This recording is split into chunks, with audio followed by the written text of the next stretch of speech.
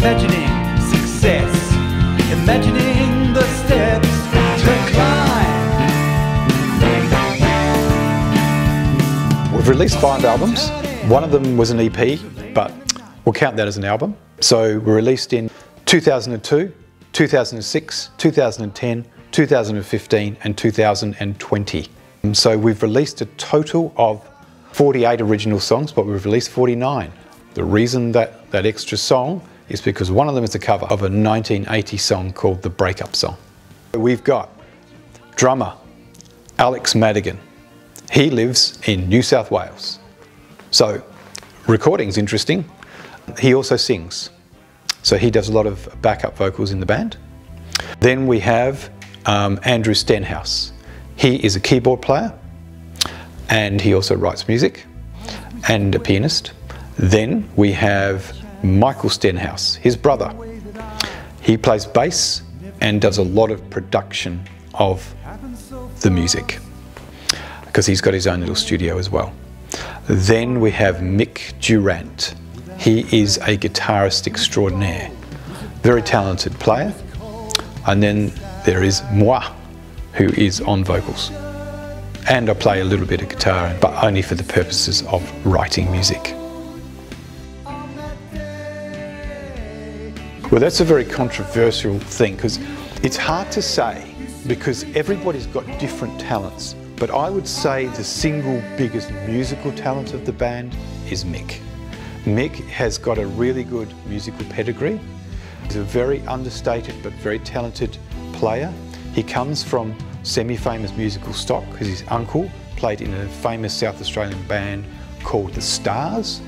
And he actually also understands music very well, which is a rare combination to have like a full-on creative ability, but also to understand what's going on with music itself. But our drummer is very talented, our keyboard player is also talented, and so is our bass player. They've all got different talents, but I'd say Mick. 47 now, and I started when I was 14. 33 years.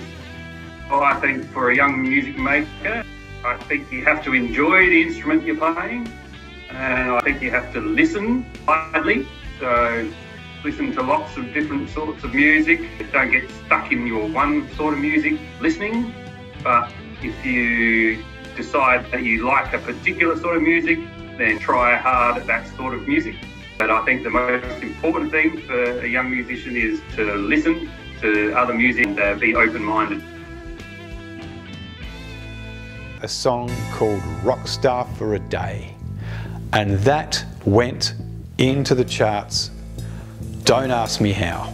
It ended up as in the French radio charts at number 87 on an online chart called Top Charts. But it was after we did give it some promotion on Spotify, where it got heavily promoted and somehow ended up getting played in France and then a bit in Spain, and it still pops up in TikTok as well, where it seems to get a lot of views. Why? It might have been the sound. It starts with a huge stadium roar sound effect, like it's supposed to be the sound of a rock star coming on stage, and this goes wild, and then we go into it, and it's got arguably the best piece of big room instrumentation in any song we've ever produced. And that was also because we used a reference piece, which was a Wings track called 1984, or it might have been 1985, anyway, something like that. And we used that as a reference to try and get a certain sound in the midsection, which is often called the middle eight. And in that section, also the guy who was playing bass at the time, which was a friend of mine called Craig, he pulled out an amazing bass riff. And it really set that piece on fire, and I think that's part of the reason why it was so successful. Other than that, I have no clue. Inspired by Midnight Oil. Midnight Oil and Pink Floyd are my two biggest pieces of inspiration.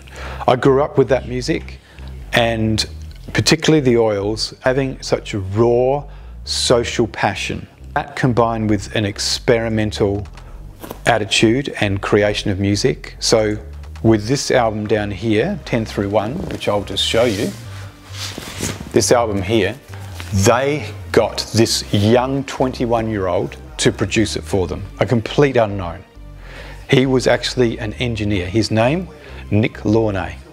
And what happened is they went to England and to record this album, and they had a bunch of ideas and some fully produced, well, fully developed songs, and they went into the studio, and with this young buck, they produced an album that sounded absolutely off the scale in terms of experimental sound.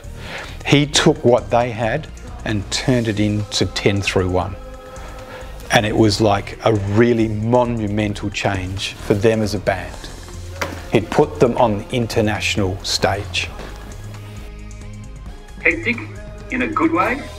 Dave, your father, got a lot of energy, a lot of enthusiasm for the band, and I think that's great because it rubs off on the rest of the band as well.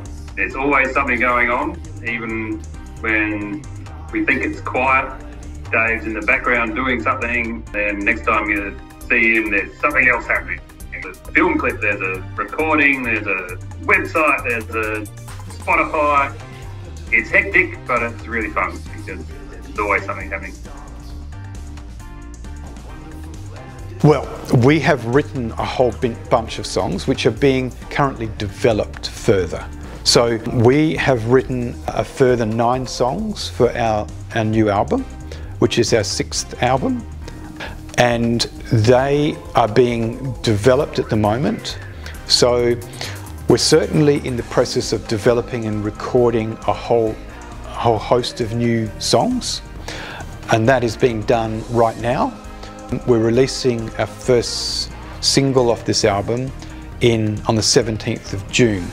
So it's all actually preloaded into Spotify, and the film clip is just being finished at the moment, and that'll be preloaded into YouTube, ready for release on the 17th of June, and they will be concurrently released to radio stations and all the digital outlets.